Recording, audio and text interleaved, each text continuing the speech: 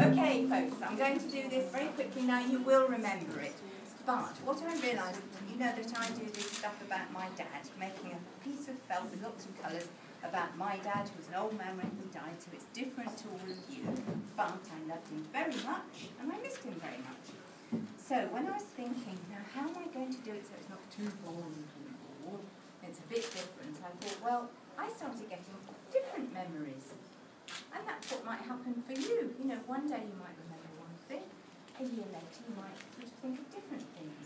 And you've all done your work already, and you're going to be doing the exciting fun bit in front of our royal visitors in a few minutes. So, I'll tell you quickly what I've done.